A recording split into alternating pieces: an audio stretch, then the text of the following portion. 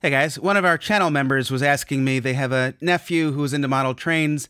They're asking what do I recommend for a 9-year-old who is too old for Thomas but too young for Lionel.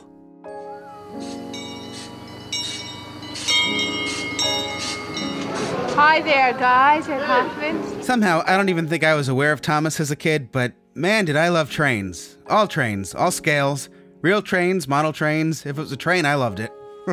I'm sure I made my parents ride this stupid train 50 times at Hoffman's. We would ride it, then I would stare at it going by, and then we'd get on it again. I was probably a year or two old when I got my first battery set, but you can't really expand those. Electric trains is where it's at. And then in the basement of the Morris Museum of Science in New Jersey, they had this little dimly lit HO scale train set, which just blew me away. This was my most favorite thing in the world when I was a kid, so I had to have my own HO scale trains. I'm gonna say I was roughly 4 years old when I started getting into electric trains. I was the one that put the tracks together, put the train on the track, wired the transformer. Sometimes kids can actually be better at things like that than their parents. Setting up trains was not my dad's thing. Or my mom's. How come you don't have the engine first? This is a new thing? Yeah, it's a new thing. You want the engine first? Alright, there, I fixed it. Do you like it? I love it! I was very young when my parents took me to Choo barn in Pennsylvania, and I remember being totally blown away when I was little. I probably would have been under 5 at the time, and I've wanted to go back ever since. And finally, in 2015, Mia and I did go back. I wanted to show Mia. We were in Pennsylvania, so I was like, I gotta go back to Choo barn. I never forgot the name. I guess it made an impression on me. And I'm sure I enjoyed it every bit as much as I did back in the early 1980s. These are all Lionel trains here at Choo barn. I think Lionel really has a lot of good options and has always been really popular among people that collect trains. I can't really think of any specific reason why, I just never really got into Lionel.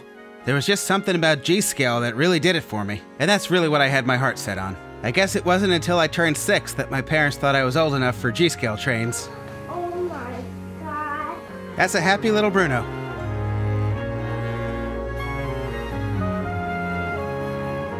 By age 6, I already had a lot of experience with electric trains. I was more than ready for G-scale. These are somewhat indestructible. They're made to run in the garden, in the sun, in the rain, in the snow.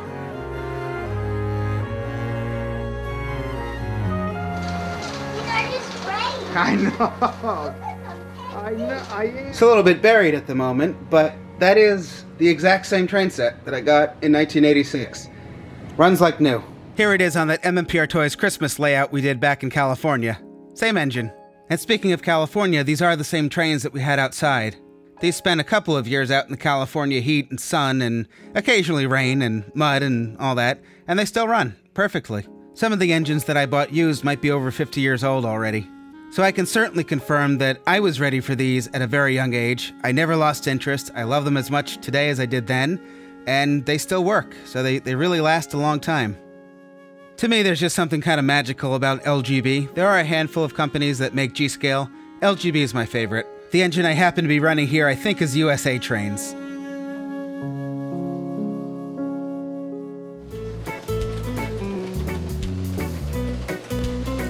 Oh snap. Another thing I really love about G-scale is the size. It's always so much fun how you can load them up with toys or presents. There are even some restaurants that use these trains to deliver food, which is incredibly cool.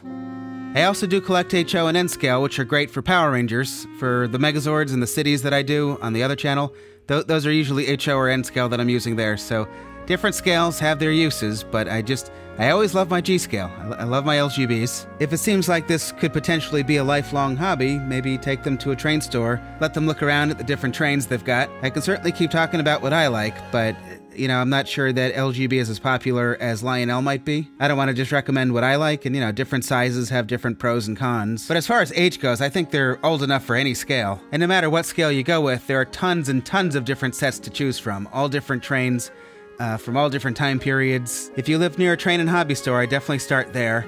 Sometimes you see a set and it's just love at first sight. It was for me. There she is. Isn't she beautiful? Yes, this was the engine that I saw that I just instantly fell in love with, and that's how I got started on LGB. I had to have that, and it was a very hard thing to find. I ended up getting it used when I turned 13. Since I was like 4 years old, I drooled over this. Oh, look at how pretty she is. Alright, I think I've talked enough about trains over here. Hopefully some of this was useful. In my case, I saw lots of different train layouts in lots of different places as a kid, and I just kind of knew when one just really sang to me. So, again, I would recommend going to a model train store, looking around and seeing like what says, I think you need that. And now it's time for Jerry Pizza. It's been hours since you've made pizza. Almost a day. I guess. It's time for pizza. What kind of pizza? It's barbecue pulled pork.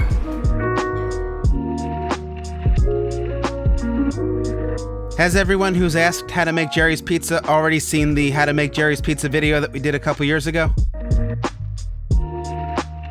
Hey, Mooch. Yeah, still in here working on her thing. Oh, that was fast. Huh. Hey, here it is. Here it is. More barbecue pizza for us. Yes, that gets a big thumbs up. Well, my plants are all growing. And it looks like a beautiful day in Pennsylvania if you point the camera this way. But then if you come over here...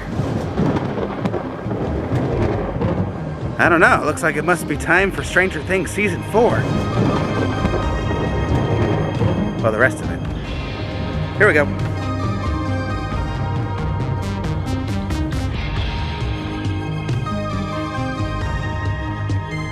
We are still in here working on the never-ending model. Speaking of which, who's ready for Stranger Things 4? But Miz doing some printing today, at least. Well, she works on other things. Suspicious activity? No. Oh. She was just asking for more pizza.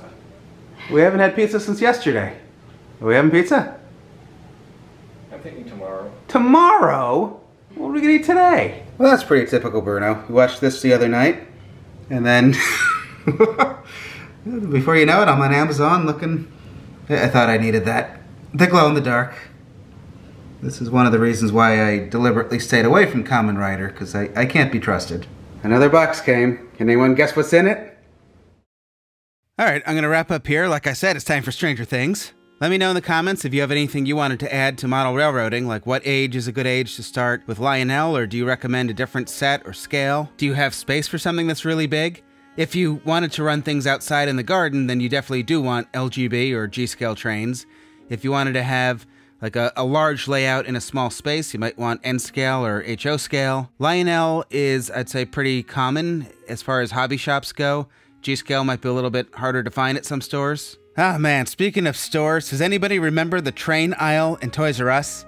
I'm old enough to remember that. Oh, they had a whole aisle filled with trains from N-scale to G-scale. And they used to have like demo sets that were hanging kind of from the ceiling. Does anybody remember that? There used to be like a glass case at the end of the aisle that had the LGBs, which I would drool over. Oh, I miss vintage Toys R Us. Oh, those were the days. KB Toys, too, used to have trains. All right, anyway. There I go, missing Toys R Us from back in the day. I'm going to end here because it's time to go marathon our show. The answer to the burgers in the previous vlog, it was fake meat. Did anyone get it? Those were fake. I thought they were pretty convincing. All right, really going. Thank you guys for watching. Please subscribe if you haven't. I'll be back with more good videos. And good night.